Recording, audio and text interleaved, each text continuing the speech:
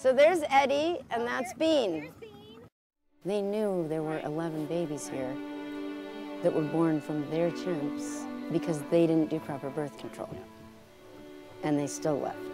Your blessings are left on the 5th of March 2015. Everything come to a close, and there was some fruit that was left behind.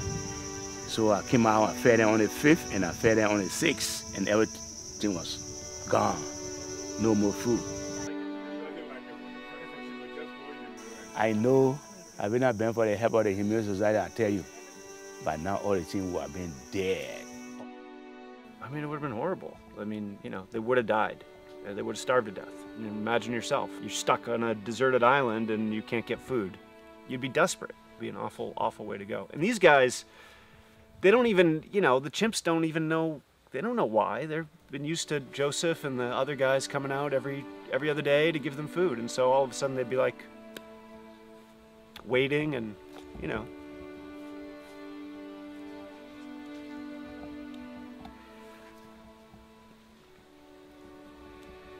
Anyway.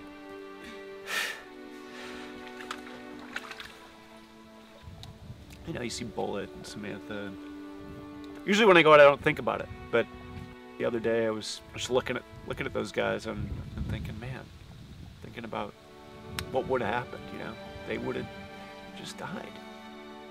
What New York Blood Center did is cruel, you know, and there's just no need for it. We pack all our stuff on the truck, and then we leave for the island. On the 6th island, we have 63 chimps. I have to feed every day. So these first 2 islands have a lot of the older chimps. Hi, Bullet.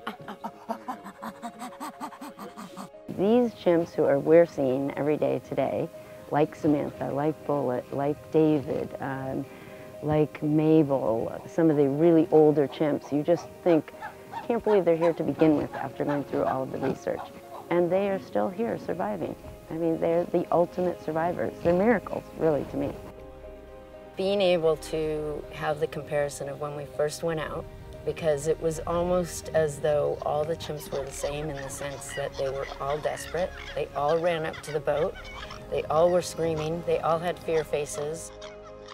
Now I see them, and I see their different personalities. That's how Malak always eats.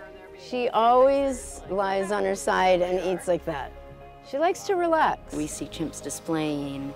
We see chimps grooming each other, and they can trust in humans, finally trust in humans, that they are going to come and do something good and nice and kind and loving to them.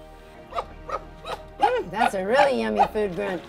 New York Blood Center created the situation. They took them out of the wild, they started a breeding colony, and they created the situation that these chimps are in. The least they can do is support them. They deserve it, you know, they deserve to be cared for. If New York Blood Center can hear me, they should be sincere, generous, to see what they can do to give some money to the Humane Society to support these chimps. I think it would be better. I do say New York Blood Center still has an opportunity.